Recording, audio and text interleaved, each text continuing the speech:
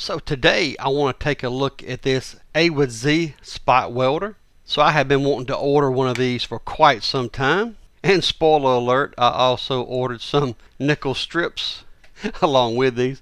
Kind of showing up here. I just realized that I probably lost some on the way here. Let's open this up really quick here. And there's another strip. They're probably going to be everywhere. Here's the spot welder. Here's the main thing I want to get my hands on. Yeah, they didn't put any packaging in that whatsoever. No bag for the little cheap box for the strips, so there we go. I'll get them up later. Yeah, still got some more in here. Yeah, they all up under the flaps and everything. Okay, so getting back to the spot welder. More than likely the 14 kW version is just fine. But I did save up and I wanted to go ahead and get the 24 kW version because with .20 and thicker strips I have always come up short, and the cheap spot welders have worked really well for me with .10 and .15. So while saving up I did and get the one that I was fairly certain would go over the top. So as we take this out of the bag here, we do see a XT60i. So this is the orange and not the yellow XT60 connector here, and it's our front display, 3 buttons, our welding lead jacks, and also the jack for our foot pedal.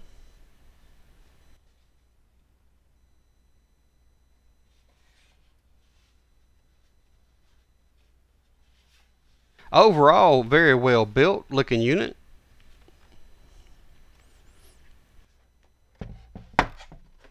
This is going to be our power supply. And this is going to be low voltage, but probably pretty high current to charge up those super caps. And yeah, we're 6 volts and 15 amps. There's our XT60i. And here we're going to have our leads. That's some thick leads. We also have a little battery holder and some nickel strip that come with it. We also have the little foot pedal. Some extra tips. It's nice that it did come with a little foot pedal, but it is very light, very cheaply made, but it may work just fine. These leads are very impressive. This is the very flexible fine copper. Actually the insulation stops here. We just have the spiral wrap over it. That's really not a bad idea, really, to be very flexible. I did think it would have a clear coating over it, but I guess just being a spot welder momentary output, that probably is still very safe to do it that way. But it's hard to describe just how beefy and solid these leads are. Nothing like anything on a spot welder I've seen before. Let's take a quick look at their nickel strip here. That feels like about .15. Let me get my calipers here and let's just double check. Yeah, .15. I knew this didn't feel quite as thin as the .10. It felt more similar to my .15 that I use a lot. And these are the .20 that I ordered, and very reasonable for 100 piece, even though I probably didn't get all mine, but that's what happens with Amazon packaging a lot of times. I'm going to go ahead and connect the power supply so it can charge up, and I'll clean a lot of this stuff up. Just to show you here, the icon is showing that the capacitors are charging up. So not ready for use, but it'll let us know when it's charged. So I'm just going to set this to the side.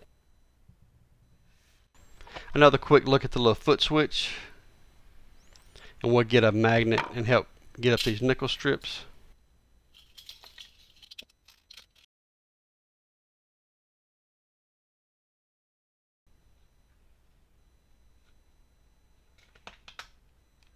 And that's all we had, is that little latch right there, keeping these from coming out, with a little foam in there to keep them from moving a whole lot.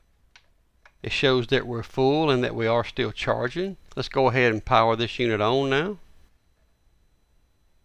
And I'll try to let you see the screen here. To be honest, a little bit disappointing on the size of the font on this. It's not hard to see necessarily in person, but it is very hard to show you what the screen looks like without zooming straight into it.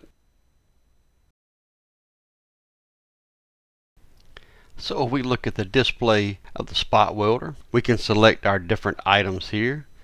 If we press this down arrow, or the switch key they're calling it, you got the on off key, the switching key, adjustment key, our trigger interface, and of course our spot welder pin connections. Our input goes over some of the display interface here. If you're interested,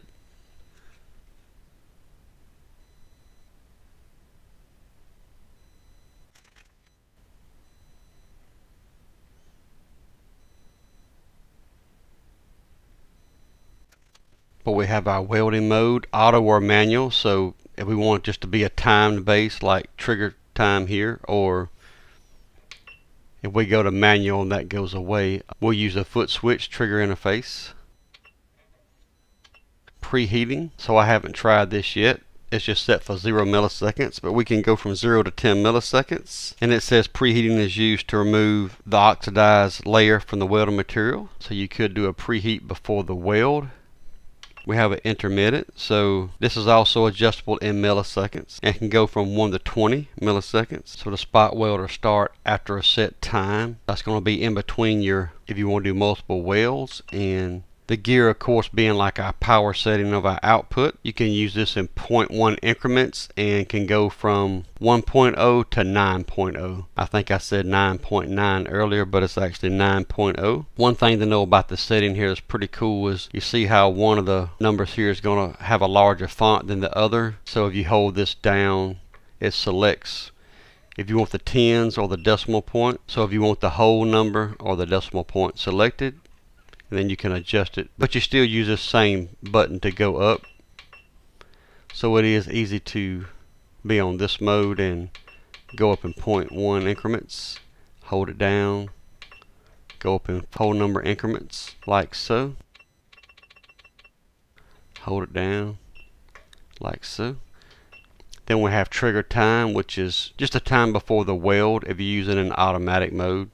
As mentioned, it's not available in manual mode. And then number of continuous spot welds can be 1 to 3 if you want to hit it with continuous consecutive pulses. We also have our settings. You can barely tell it highlight. I wish they did a little better being able to tell. It is hard to see it.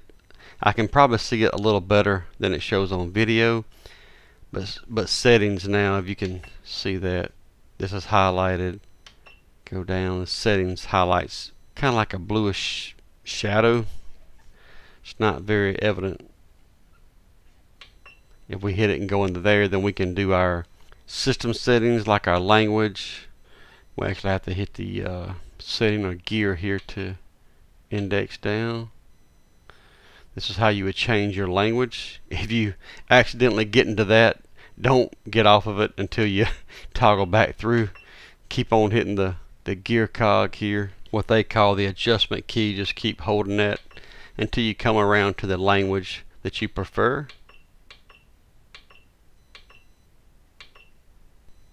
And then we can go down. Interval time of continuous spot welds, welding sound, screen brightness. We can actually do the screen rotation, which is neat if you want to lay it on its side. Yeah, just like auto power off. Restore factory defaults and return. And then we also have the welding experience. So I do find this kind of neat. This is giving you some pointers, some tips.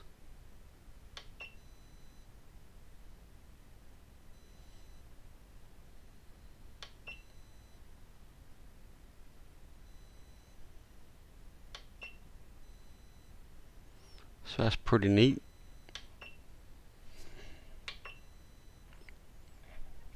And we can either hold this button down to go to the main menu, or we could have went over to main menu. So that's a little bit about how this interface works, and we'll do a little bit of testing with it and see how it does. We'll definitely use some of this 0.15 they sent with it since we have plenty of it. Probably going to use some of these 0.20 as well.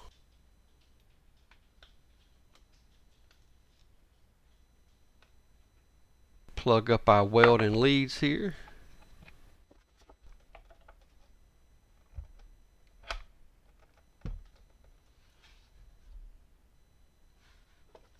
Very flexible. I do like the feel of these.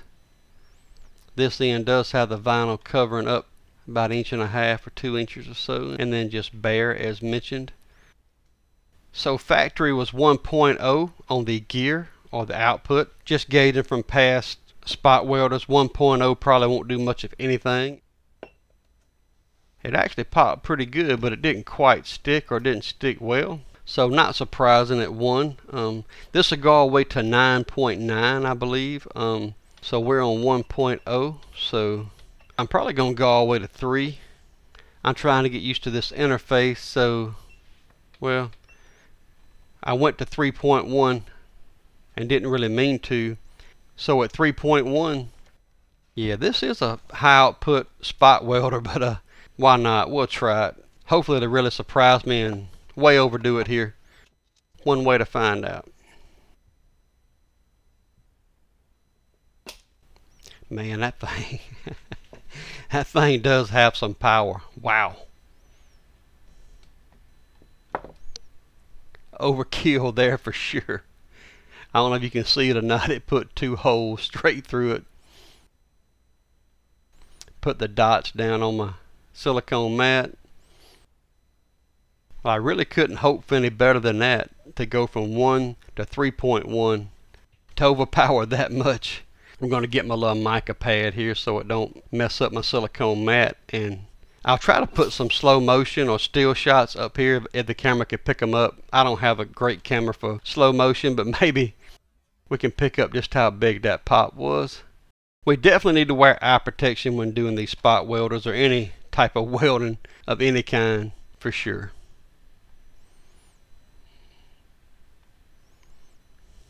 Well, I am super impressed. 24 kW might be more than I'll ever need, but it's so awesome that at 3.1 it did that to the 0.15 and 0.20 strips together. So let's go back and let's change this down to 2.0. Then it'll be pretty cool if I can correlate the 0.20 being spot welded 2.0.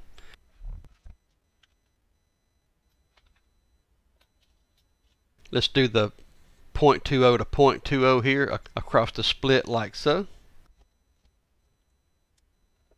That's the second time I really wasn't ready for that. I'm going to need to increase the time on this more than likely. I'm not used to a spot welder popping off quite that quick. I can change the trigger time, but I can also take this welding mode to manual instead of auto where it uses time. And now I can use my foot pedal. So I'll go ahead and connect up the little foot switch. Put this down on the floor and just see how well this works.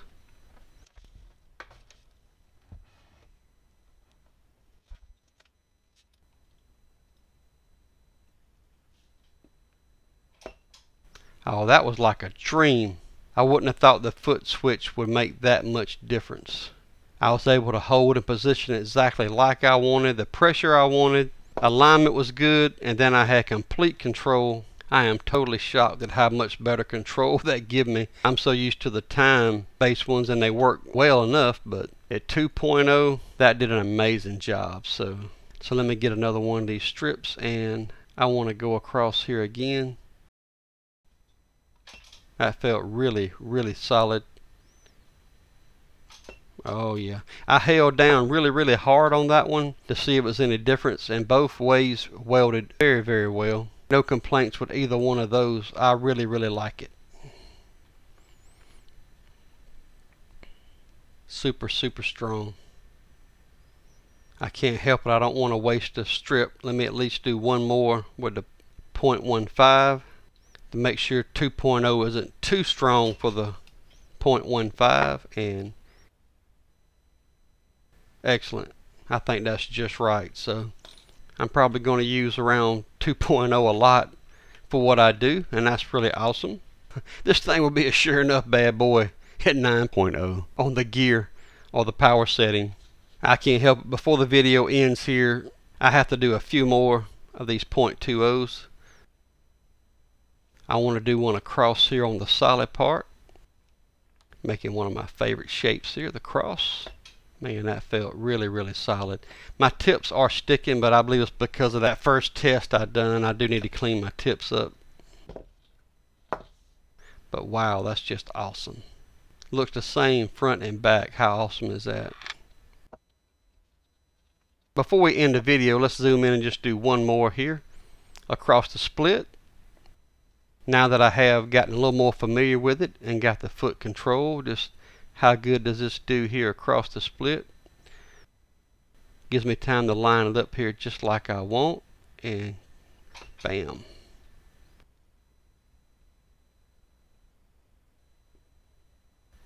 Bam.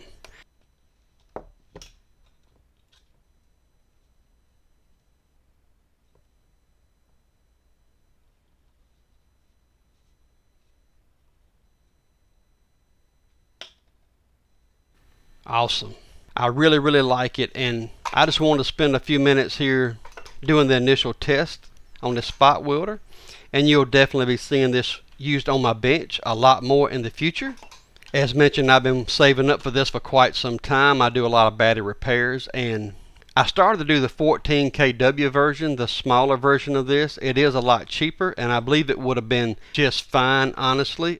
Matter of fact, looking at a comment that was made in a video a while back, viewer at 2010 Stoof mentioned that he had a supercapacitor spot welder. This is on a video where I was talking about the cheap spot welder did okay, but I really kind of wanted one of these nicer ones. I've been saving up and wanting one, and he mentioned that he had one that was a lot cheaper than the one that I was talking about, which was this one, by the way. And he mentioned it was the US Solid 14 kW. He said it was then less than $200, and it performed very well for him. So it's really good that he shared that. We can take his expertise and his experience in that as well. For example, I just pulled up a US Solid 14.5 kW and the 14.6 kW AwithZ like I have, but in the 14.6 kW.